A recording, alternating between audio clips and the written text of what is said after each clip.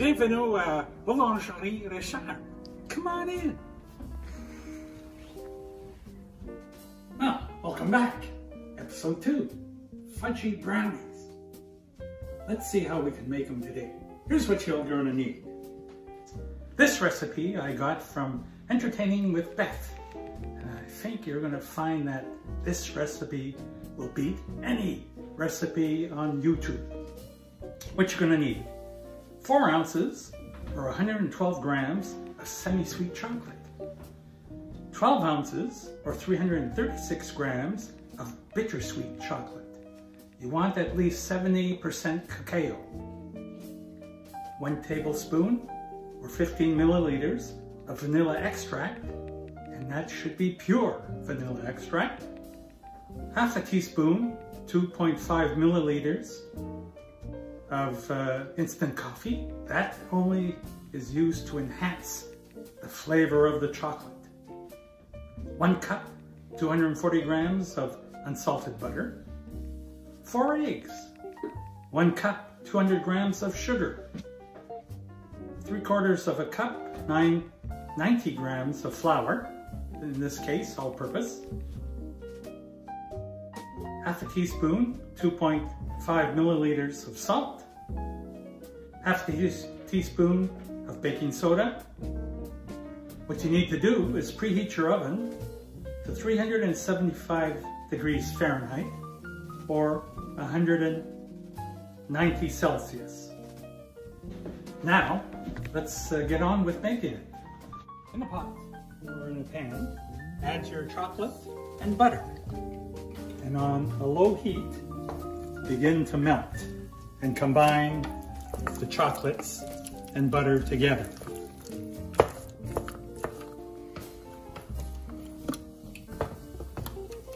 At this stage, you can add your vanilla and coffee mixture together.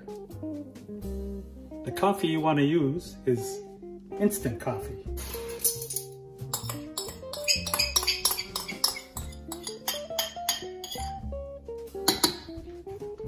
Get your 4 eggs and add them to the cup of sugar.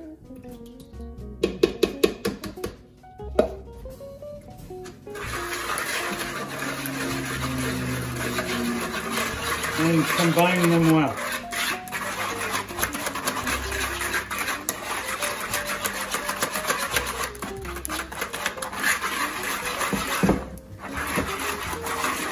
Until the mixture is well incorporated.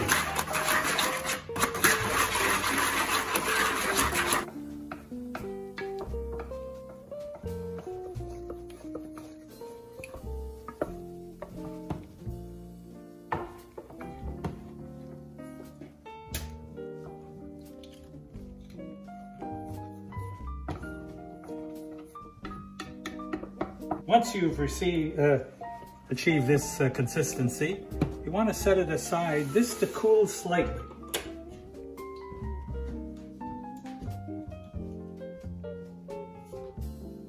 In a separate bowl, you want to add your 90 grams of flour, your baking soda, and salt. By the way, this recipe can be found on Entertaining with Beth on YouTube.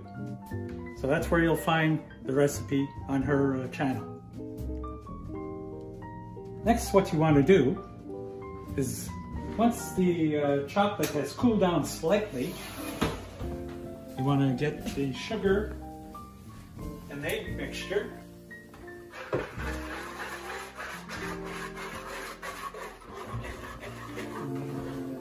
sure I do that right.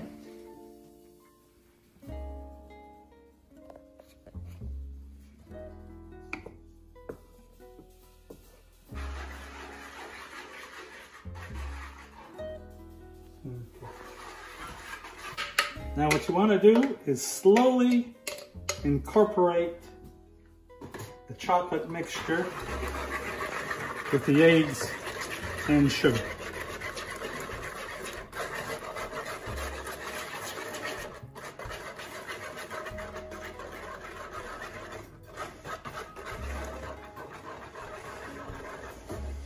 Now it's at this point, we add the flour, salt, and baking soda after we've given them a bit of a mix.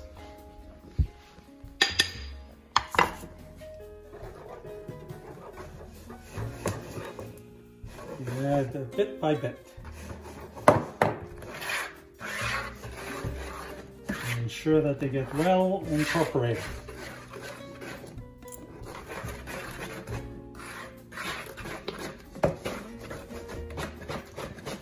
As you will see on Beth's video, it's important to use the correct measurement of flour for your fudge brownie mixture. Put too much, it becomes a cake, because you want a fudgy texture. So you put the exact amount that Beth has set. To pour your fudgy brownie in, is transferred to 11 by 16 by 1 inch pan, lined with parchment paper. Pour the batter into the pan and smooth it out with a spatula. So, get it right in the center, and try to get it to all 4 corners, so it gets an even spread.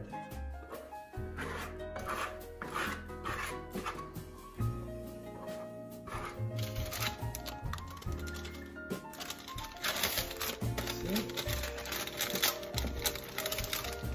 Right to the edge as best you can.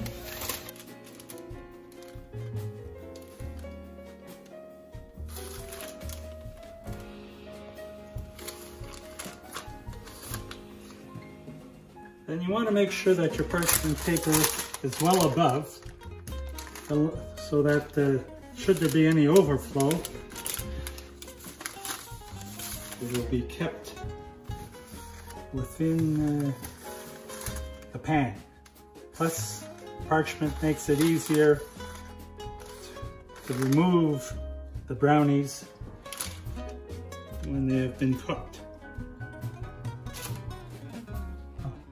Ensure that your oven is 375.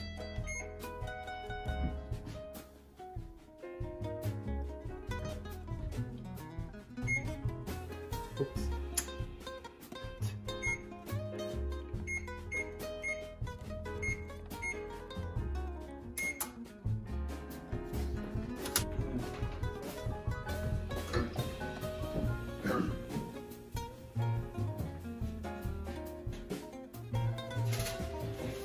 We're almost there. Now the key important part is this should bake for only 10 minutes. I repeat, 10 minutes if you want it to be fudgy. So set your timers, be it on your stove or in your kitchen.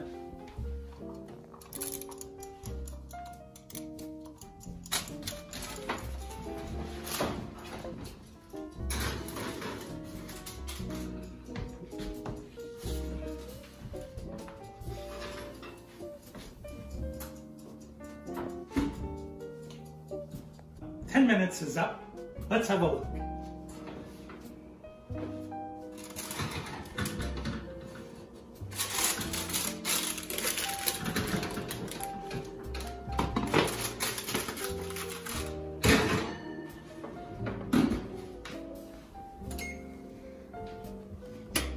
Now you're going to say to yourself, boy, it smells chocolatey, but let it rest to cool down.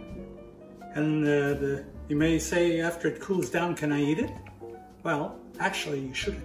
You should let it rest over the evening, cover it with tin foil, and then cut it up the next morning. That's when you'll get a much better flavored brownie. So it should rest overnight. Until next time, thanks for watching and happy baking!